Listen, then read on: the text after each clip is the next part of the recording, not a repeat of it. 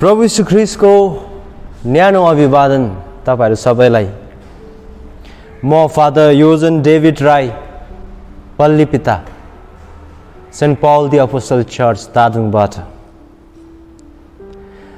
आज विशेष गरी हामीलाई प्रकट गरिएको धेरै धेरै सुन्दर महान सत्यहरू मध्ये एउटा विशेष संस्कारको विषयमा केही शब्द पवित्र आत्माको प्रेरणामा तपाईहरुको अघि राख्न म आएको छु।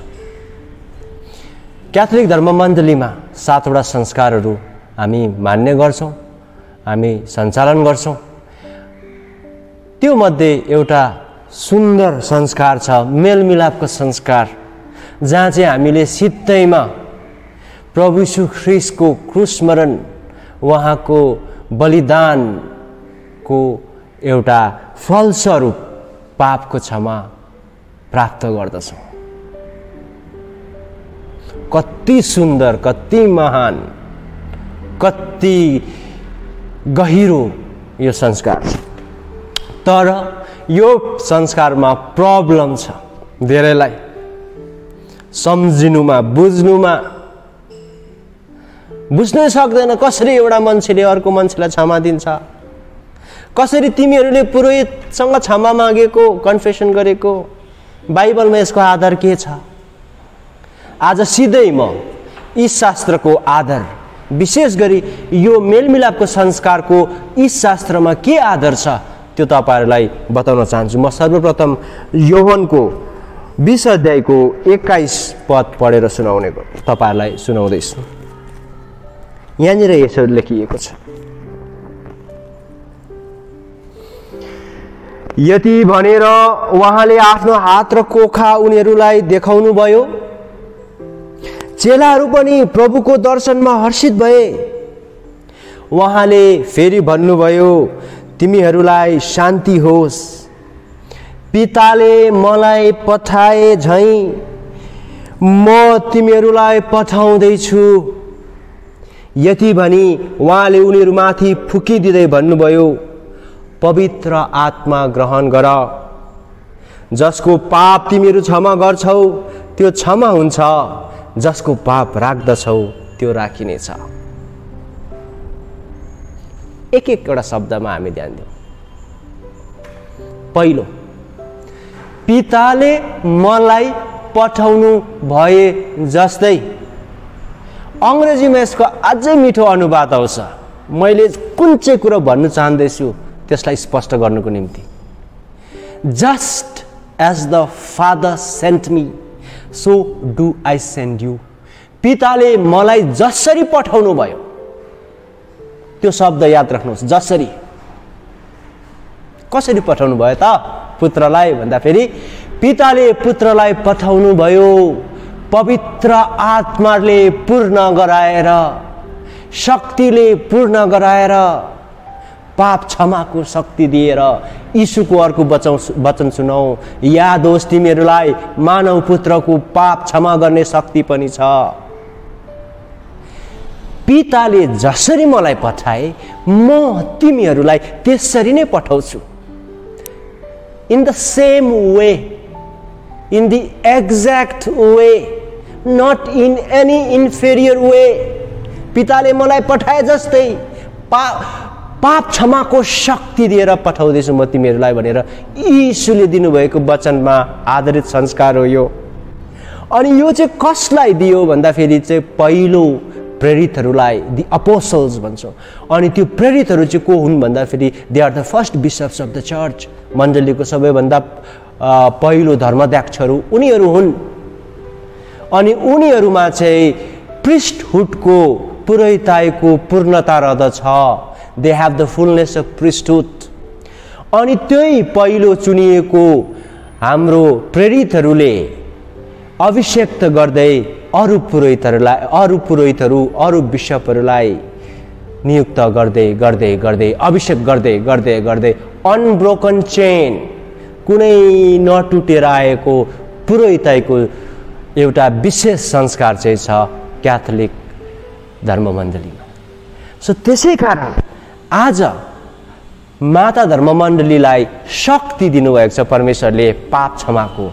अनि त्यो पाप क्षमाको शक्ति चाहिँ माता धर्ममण्डलीले कसरी प्रयोग गर्छ, कसरी सञ्चालन गर्छ भन्दाखेरि अभिषिक्त पुरोहितहरूद्वारा। It is exercised through the ordained ministers of the church। त्यसै कारण मेलमिलाप संस्कारको आधार यही दिव्य वचन हो। अर्को मिठो कुरा म तपाईहरुलाई भन्छु। म तपाईहरुलाई सन्त जेम्सको धर्मपत्रमा लान चाहन्छु। 5 अध्यायको वचन 14 देखि हामीले यसरी पढ्छौं। सुन्नुहोस्, तिमीहरू मध्ये कोही बिरामी छौ, उनले धर्ममण्डलीका स्तवीरहरूलाई बोलाइ ल्याउन्। स्तवीरहरूले प्रभुको नाममा तेल अभिषेक गरी उनैको निम्ति प्रार्थना गरून्। विश्वासको प्रार्थनाले बिरामीलाई बचाउने छ, प्रभुले नै उनलाई उठाउनु हुनेछ। उनले पाप गरेकै भए पापको क्षमा गरिनेछ। हेर्नुस् त, कति सुन्दर वचन छ। त्यसर्थ एकअर्कामा आफ्नो पाप स्वीकार गर, एकअर्काको लागि प्रार्थना गर, यसले तिमीहरूलाई स्वास्थ्य पार्नेछ। अब एकअर्का भन्दाखेरि चाहिँ अरूसँग गर्दा पनि भइगयो त किन पुरोहितहरूसँग भन्ने कुरामा आउँछ। तर यो कुन चाहिँ सन्दर्भमा भनिएको छ? पहिलो भनेको छ मण्डलीको पुरोहितहरू स्तवीरहरू कहाँ जाऊ तिमी, उनले तिमीलाई के गर्नेछ? अभिषेक गर्नेछ तेलले, अनि तिम्रो निम्ति प्रार्थना गरिदिनेछ, अनि तिम्रो क्षमा हुनेछ। तिमीहरू बिमार छौ भने तिमीहरूको पाप पनि क्षमा हुनेछ। अनि उहाँले त्यस पछाडि मात्रै यो शब्द चलाउँछ धर्म जेम्सले, देयरफोर भनेपछि। देयरफोर भनेपछि अगाडिको कुन चाहिँ सन्दर्भमा कुरा हुँदैछ त्यो कुरा जोड्नु पर्यो नि त। त्यसै कारण भनेर त आदि बीजदेखि हामी कहिले पनि त्यसै कारण भन्न सक्दैनौँ। पहिलोको कुन विषय छ त्यसलाई जोड्ने शब्द चाहिँ देयरफोर। मण्डलीको स्तवीरहरू, मण्डलीको पुरोहितहरूको कुरा गर्दैछ यहाँनिर पनि। आशा छ तपाईँहरूले बुझ्नुभयो यो कुरा। तर किन चाहिँ परमेश्वरले चाहिँ सिधै परमेश्वरकोमा चाहिँ पाप क्षमा गर्नु पापको क्षमा माग्नु नजानु? जानुहोस्, हामी सबै जानुपर्छ परमेश्वरकोमा पाप क्षमाको निम्ति। तर परमेश्वरले इतिहासमै देखाउनु भएको छ, आफ्नो प्रकटनमै देखाउनु भएको छ, उहाँले मानिसको माध्यम प्रयोग गर्छ। आदिमा जब सृष्टि गरियो, बाइबलले हामीलाई भन्छ जब मानिस पापमा पर्यो, तर त्यो पापमा पर्नुभन्दा अगाडि जब मानिस बनाए परमेश्वरले के भन्नुभयो? सम्पूर्ण सृष्टिमाथि, यो संसारमाथि राज्य गर, have dominion over this world भनेर मानिसलाई यो संसारमाथि अधिकार दिनुभयो। नम्बर 1। त्यसैमा म भजन प्रार्थनाको 115 को 16 अध्याय म तपाईहरुलाई पढेर सुनाउँछु। स्वर्ग त प्रभुको आफ्नो नै हो, विश्व चाहिँ मानिसहरूलाई प्रदान गर्नुभएको छ। The highest heaven belongs to the Lord, but the world he has given to man। त्यसै कारण यो संसारमा चाहिँ मान्छेकै प्रभुत्व चल्दो रहेछ हौ। त्यसै कारण होला परमेश्वरले स्वर्गैबाट मानिसलाई मुक्ति नदिएर परमेश्वर पनि जो आत्मा हुनुहुन्छ देह धारण गरेर आउनु पर्यो। परमेश्वरले आफ्नो वचन दिइसकेपछि त्यो वचन उहाँले फिर्ता लिनुहुन्न, कारण उहाँ सत्यवादी ईश्वर हुनुहुन्छ, सत्यवादी आत्मा हुनुहुन्छ। शैतान चाहिँ त्यसको विपरीत। शैतानले चाहिँ तपाईलाई छक्काउँछ, ढाँट्छ, लुट्छ, एउटा कुरा भन्छ अर्को कुरा गर्छ। परमेश्वरले मानिसहरूलाई संसार दिइसकेपछि संसारको दमन पनि मानिसहरूलाई दिएको छ। त्यसैकारण मानिसलाई बचाउनु परमेश्वरले स्वर्गबाट आफै चाहनु भएन, परमेश्वर पनि आफ्नै वचनमा बद्ध भएर मानिसै भएर आउनु भयो। इन्कार्नेसन, अनि वचन बनिए एउटा मानिस। त्यसैकारण मानिसको मध्यस्थता परमेश्वरले जहिले पनि प्रयोग गर्नुहुन्छ। हो, भनिएको छ वचनमा कि there is only one mediator, that is Jesus Christ. यीशु नै हुनुहुन्छ एक मध्यस्थ, एक मात्र मध्यस्थ हो। अल्टिमेटली यीशु नै हुनुहुन्छ। मेरो शब्द याद गर्नुहोस्, अल्टिमेटली यीशु नै हुनुहुन्छ। भोलिको दिनमा कोही पनि बचाइन्छ यो संसारमा, म विश्वास गर्छु भने यीशु ख्रीष्टको पवित्र क्रुसद्वारा नै बचाइन्छ। तर त्यही यीशुले आफ्नै शक्ति मण्डलीलाई छोडी जानुभएको हुँदाखेरि त्यो वरदान हामीले प्रयोग गर्नु हाम्रो निम्ति गर्वको कुरा हो, हाम्रो निम्ति यो कर्तव्यको कुरा हो।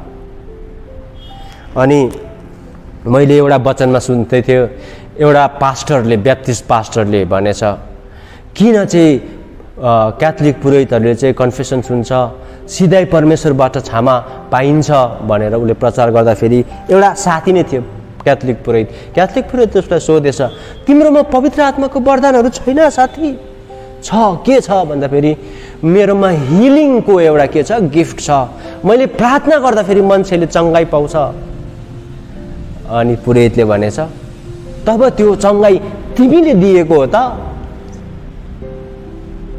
होइन, चङ्गाई दिने परमेश्वर हुनुहुन्छ, तर तिमीद्वारा चङ्गाई दिँदैछ भन्दाखेरि चाहिँ अहिले चाहिँ मैले कन्फेसनको अर्थ बुझेँ भनेर उसले पनि भनेको रहेछ।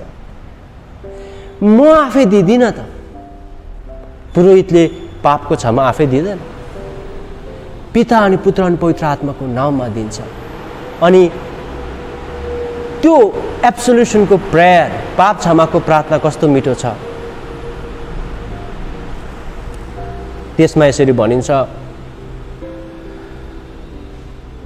सर्वशक्तिमान परमेश्वरले जसले है आफ्नो पुत्र यीशु ख्रीष्टको दुख भोग अनि क्रुस मरणद्वारा सारा संसारलाई आफैसँग मेलमिलाप गराउनु भयो अनि हामीहरूको माझमा पाप क्षमाको निम्ति पवित्र आत्मा पठाउनु भयो। पवित्र आत्मा ग्रहण गर भनेर यीशुले भनेको शब्द याद गर्नुहोस्। अनि धर्म मण्डलीको धर्म सेवकाईद्वारा त्यो पाप क्षमा दिने अधिकार मण्डलीलाई दिएको छ। त्यो धर्म सेवकाईद्वारा त्यो मिनिस्ट्री चाहिँ कसले गर्छ? अर्डेन्ड प्रिस्टले गर्छ। म तिमीलाई तिम्रो पापहरूदेखि मुक्त गराउँदछु, उनी परमेश्वरले तिमीलाई शान्ति अनि क्षमा प्रदान गरून् र म तिमीलाई तिम्रो पापहरूदेखि मुक्त गराउँदछु पिता अनि पुत्र अनि पवित्र आत्माको नाउँमा। कति सुन्दर प्रार्थना छ। अनि मेलमिलापको संस्कारमा मैले अनुभव गरेको दुईटा विशेष चिजहरू व्यक्तिगत अनुभव म भन्छु। पहिलोचोटि जब म एउटा पेनिटेन्ट, प्रयासित गर्ने व्यक्ति भएर पाप क्षमा माग्न जान्छु, पाप स्वीकार गर्न जान्छु, मेलमिलाप संस्कारमा जान्छु, तब त्यहाँदेखि आएर जब म घोडा टेकेर प्रार्थना गर्छु, म परमेश्वरसँग छर्लङ्गै उहाँको उपस्थितिमा आएको अनुभव गर्छु। अरू बेला मेरो माइन्डमा डिस्ट्र्याक्सन्स हुन्छ, म त्यो कनेक्सन भेट्नु सक्दिनँ, एन्टिना नमिलेको जस्तो, त्यो नेटवर्क नभेटेको जस्तो हुन्छ मोबाइलले। तर जब म कन्फेसन गरेर आउँछु, छर्लङ्ग एकै तालमा मैले प्रभुलाई नै भन्दैछु, direct, there is no disturbance in my communication with the lord, it is direct. त्यो मेरो एउटा अनुभव। अर्को चाहिँ जब म मेलमिलाप संस्कारमा बस्छु, अरूको पाप सुन्नको निम्ति एज अ प्रिस्ट, पुरोहित, म बाहिर गएपछि उनीहरूको पाप सबै बिर्सिन्छु। मलाई वास्ता आउँदैन, याद हुँदैन त्यो कति नै ठुलो पाप किन नहोस्, मलाई यादै आउँदैन। त्यो त कृपा मात्र हो, त्यो त परमेश्वरको सुन्दर कृपा मात्र हो। त्यसै कारण मेलमिलाप संस्कारमा हामी विश्वास गरौँ। मेलमिलाप संस्कारको निम्ति, यति मिठो संस्कारको निम्ति परमेश्वरलाई धन्यवाद अर्पण गरौँ।